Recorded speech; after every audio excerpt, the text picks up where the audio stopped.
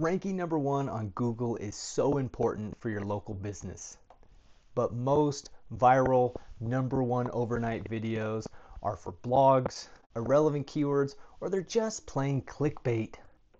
I got to number one on Google for a fairly competitive local keyword in 3 months.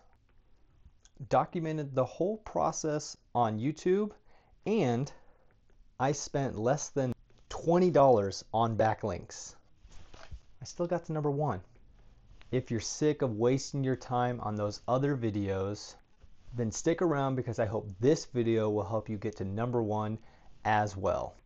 And let me just start off with a quick disclaimer, like anybody that promises they can get you to number one is probably a liar or a scammer. And if you want to know why, drop a comment below and I'll fully explain the process. But my goal in this video is just to help you get higher up the ranks. And if you're struggling, you can actually just send me an email, sam@thencandesigns.com, and let's take a look and see if I can help you get a little bit higher up. But now let's get into it by talking about what actually matters for local SEO. Again, I'm talking to local business owners or people that do local SEO for their clients. I'm not talking about national SEO. This is for businesses that serve local customers. The most important thing is the Google Business Profile. That's the map pack that typically shows up first in the search results. Now, in case you didn't know, the Google Business Profile can actually be influenced by on-page signals. As you can see, it's the second most important factor. And so if you're just figuring out how to get your Google Business Profile dialed in, then I encourage you to check out my Google Business Profile Masterclass, link in the description. It's pretty long, 50 minutes, but it's very thorough. And if you need help getting better reviews, which is the third most important signal for the Google Business Profile, then please check out my newer video on how to get more and better reviews for your Google Business Profile, including how to handle one-star reviews. But since on-page signals can heavily influence a Google Business Profile, we need to focus on our website, which is the second most important factor for local SEO. In fact, I never even touched my Google Business Profile while I was working on getting my website to number one. What matters for getting your local business website to rank?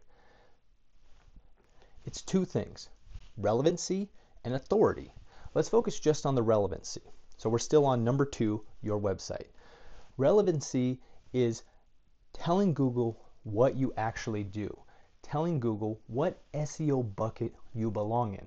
I can't tell you how many times I've started working with clients and they're very simple things like their SEO title or their H1 tags. I know these aren't really like the nitty-gritty parts of SEO, but if you're not in the right SEO bucket, then there's no need to start to do the more advanced stuff. You have to start at square one. So once you make sure that you've done everything as far as showing up in the relevancy category, then it's time to worry about the third factor that is actually important for local SEO, which is authority. And all authority is locally relevant backlinks and industry relevant backlinks. And that's pretty much it. If you're interested on my take on local citations, which are becoming less and less important for local SEO as the years go on, there's a video in the description as well that discusses my take on local citation. But now let's discuss the process. How did I get to number one? And more importantly, how can you emulate that process so you can get a little bit closer to number one? So the first thing I did was keyword research. And so you can see in the first Steal My Local SEO strategy, the main thing I covered was keyword research. And what you're looking for is making sure that you have a high search volume, which we had 390 here, a lower keyword difficulty, which was 19%, and a CPC that's not zero and that's competitive but not too high. And what I mean by that is usually over 5 and less than 10 makes me happy. Now, just to take a little bit more time to talk about these different numbers, search volume for local search results are just low, okay? That's actually like a pretty medium number, 390. Most of my clients are between 10 and like 200 for all of their services keywords for the search volume, all right? And remember, keyword difficulty is just a guess by the SEO tool, so there's no way we can really validate how valid that number is. So don't stick too much to that. Just know that we're going to use that as a general framework for picking the primary keyword for each service for your business. And if you need some help with that, there's a link in the description to my my keyword guide for absolute beginners or something like that. I don't know, you'll figure it out.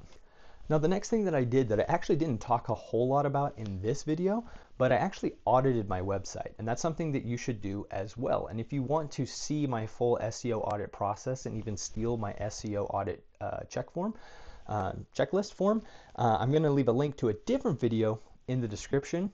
And if you go to yoursmallbizseosuccess.com, link in the description in case you weren't able to write that down really fast, you can sign up for my SEO newsletter and you'll get this little package of SEO goodies for free. It's completely free. Just got to give me your name and email.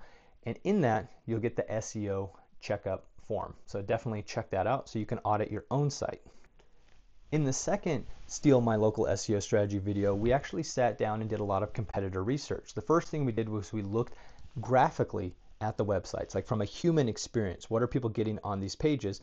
And then we actually started to look at the technical SEO. We were looking at things like the SEO titles, and we used a tool called Screaming Frog to pull in the H1 tags, the meta descriptions, to really see what Google is expecting to put in this bucket. This is really helping us with the relevancy aspect because we wanted to make sure we were really fine-tuned to show up in the SEO Bend, Oregon bucket.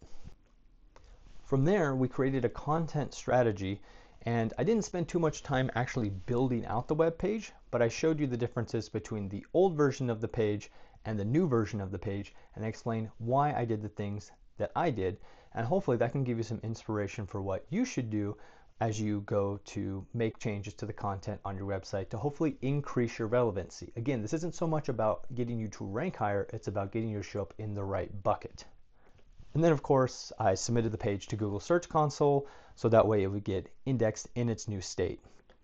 In case you've never done that before, you just type in the full URL for the page up here in Google Search Console, and then you can either hit test live URL to make sure that the page is on Google, but I can already see the page is on Google. So you just need to click this request indexing button. Since we're already number one, I think we can leave it alone. After that, I started to monitor the site and slowly iterate when I noticed changes in our rankings. And I want to show you one really important point. Now we're inside of SEMrush here using their position tracker, which is their SERP tracker, and I didn't have it turned on for the keyword, so it's kind of lying to us here. It wasn't unranked at this point, it was actually in the low 30s. And so when we finally made our changes, it popped up at 22. The next week it was still steady at 22, but then it dipped all the way down to 40. Which sparked the number 3 video in the Steal My Local SEO Strategy. What to do when your ranking suddenly drops, and you can see for SEO Bend, Oregon, or at least for SEO Bend, you can see us going from 29th to 74th within a week. Pretty rough, huh? In the end, it ended up being a caching issue for the page, I believe, but it's a good video in case you ever have your ranking drop suddenly to review, because I go over all the things that you should be going through to make sure that you can recover your ranking quickly. Unless, of course, you're not following the rules, then you're on your own. And then it was time to obtain some locally relevant and industry relevant backlinks. In this video, which was Steal My Local SEO Strategy number 4, which ended up actually being the second most popular video on this channel with over 700 views. Thank you. Loyal viewers out there. I broke down the process of not only how I looked for industry and locally relevant backlinks for me, but I also did it for roofing just to give you another example. And so we're mostly looking at how to get listed in those listicles, which are usually like those 10 best blanks in the area, right? And so that's the main thing we were looking at. So those were the free backlinks that we looked for. And then I tried to find some that I was willing to pay for. I basically came in with like a budget of $100. I said I'm willing to spend $100 on some backlinks if I can get them, but most of the stuff was well over $100, which is actually pretty normal.